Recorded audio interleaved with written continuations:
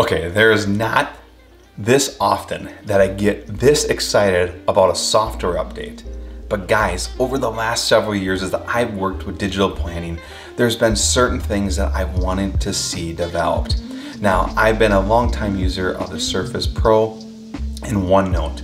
I use other annotation apps as well, but I've always gravitated towards OneNote because I'm able to use it across platforms. I can use it on my Windows device, my Apple computer, my iPad, and have it on my Android phone and be with me wherever I go. But there's certain times I just am frustrated with the lack of features and benefits that are available in some of the different platforms, especially on the iPad and the Apple operating system. But today, guys, they hit the mark. They did one of the three things that I'm so excited to share with you. Now, this is going to be a pro tip, a fun session. We're going to talk about hyperlinking on the iPad using OneNote, and it's going to be a game changer for each and every one of you. So stay with me.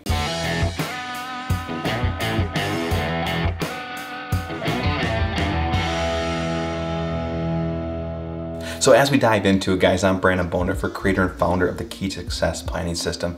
And over the last several years, we built a planning system that helps you grow personally and professionally. It works across several different devices, tons of different platforms for you, so you can reach your dreams, get that vision in the sky, down to boots on the ground. I can tell you there's a few things that have always frustrated me, and there's different features that I've wanted to see expressed in updates.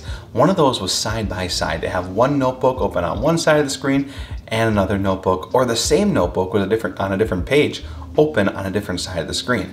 Well, they haven't made that improvement yet, but we have a solution for you on that. We covered in a previous video, which we'll link above, about hyperlinking and how you can utilize this and connect your different appointments, connect your notes, your journaling, your projects, all into your digital planner. And we showed you some workarounds so you could be able to do that with the iPad by typing and connecting those hyperlinks. But the experience was not as easy and it just didn't feel native. Today, guys, I'm proud and excited to show you that this is now native to the app, and I'm gonna show you how you can use it to the next level. So first off, you guys see I have my digital planner right here. This is actually my live schedule for today, and you can see one of my big three is getting this habit tracker and this iPad links video up to date and charged for you guys. But also you can see I have these individual calls that I have set up. You know, as always, I go through, I highlight a lot of stuff. I put a lot of notes in my planning system, but I've always wanted to be able to have my meetings along with me. Now, when I'm doing digital planning, for you guys that follow my system, you can see right here, I have a meeting with Brett and Ryan. If I click right here, I have a meeting template page already laid out for our meeting, so I can start building notes, building an agenda, and getting the ideas and thoughts that I have for this meeting on paper right under the respective date. But there's other meetings that I have in my planning system that maybe I don't want to have in my daily schedule. Maybe I'm working on a project and part of that project is I'm meeting with somebody about that project. Well, I want to keep all the meetings together in that project and not in my daily planner, but I want to be able to quickly access them through my digital planner. So if you can see that, I got a meeting with Josh Lewis here, or John Lewis. My apologies, reading Josh Lewis. I should be reading John Lewis. But if I go ahead, I can tap on John Lewis, hit the open button, and it takes me to my meeting page, which is an entirely different part of my daily planner. Now, what's nice about this is I can make notes, I can update that plan however I feel so, but I can easily then jump back to my daily planner and get to this date. I also have notes. So in my task list here, I have January 2022 videos. Guys, we're gonna start hitting the videos hard. Now that we got through the installs and meeting you guys all for the first time, we are gonna hit the pavement with videos as we're doing today. But those ideas, those projects, those tasks live and breathe in my planner. If I click on that, I can go ahead, I can open, and it can take me to a note page that is just full of notes about this project. That is so cool.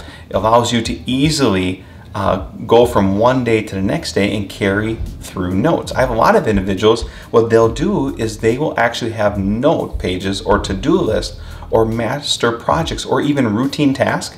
We talk a lot about routines, right? Well, some people have a project list, maybe they use a habit tracker for that matter to help track that routine, And then they put a link to it every day in their daily task by simply copy and pasting that link into there. So that's really exciting. Okay, but now Brandon, you're asking me, I see it, it looks cool, it looks great. How do I do it? Well, I'm gonna show you. So first off, we're gonna jump into templates because we have tons of different templates that we provide in our planning system. And we're gonna go right to meeting. You can see the meeting page here. I'm gonna tap and hold, and I'm gonna hit copy. Now I'm gonna copy this to Q1 under January. So now I'm gonna jump back to January, scroll to the bottom of my pages, and you're gonna see my page I just copied in my planning system. I'm gonna go ahead and I'm gonna retitle that, and I'm just gonna type meeting with Tom. Okay, so I can go ahead, I'm just gonna do a squiggly line right here so you can see. Now, just like I was gonna copy it before, this time I'm gonna hit copy, and you see copy link to page. When I do that, it creates a URL link to this page and it saves it to my clipboard. Now I can go ahead, hit done, go back up to the top, and I'm gonna go to January 11th, and I'm gonna say Tom and I are meeting at 6 o'clock. I'm gonna go ahead, tap and hold, hit paste, and then I'm gonna use my finger to put that right where I want it. And now my meeting with Tom is here. And I can go ahead and I can tap on meeting with Tom, hit open, and it takes me right to this page.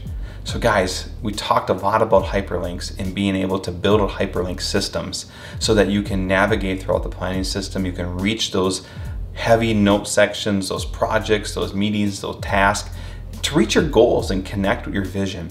You can now do that from the iPad. It's a huge update. It's one of the things on my bucket list that I was hoping would come to the iPad with OneNote, and it's finally here.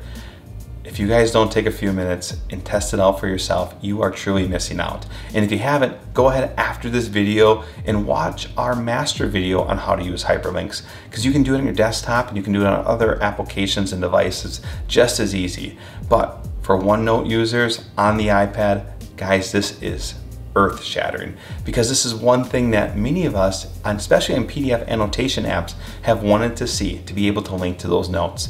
And one other pro tip, a lot of you guys will say to me, Brandon, I need more notes on that page. Well, great, do that. Go ahead, jump back to templates, pick your note topic page, copy that, put it into your January date, and then what you can do is you can jump back to January, copy that link, and now roll up just to the top of the month to the day you're saying you need more notes on, and tap and hold, and then you can have an additional note page connected. So you can go ahead, fill this whole page up with notes, and then have a continuation page so you can keep journaling on those days that you have heavy note taking. Guys, if you got anything out of this, please do me a favor, hit the like button, subscribe to our channel, even if you're not a follower of our planning system but want to learn more about technology and devices. We cover it all for digital planning, as well as just getting the most use out of these investments, these products in our lives, so we can maximize our vision and success. I'm Brandon Bohndorfer, creator and founder of the Key to Success Planning, and God willing, guys, I hope to see you in the next one as we embark on this journey together.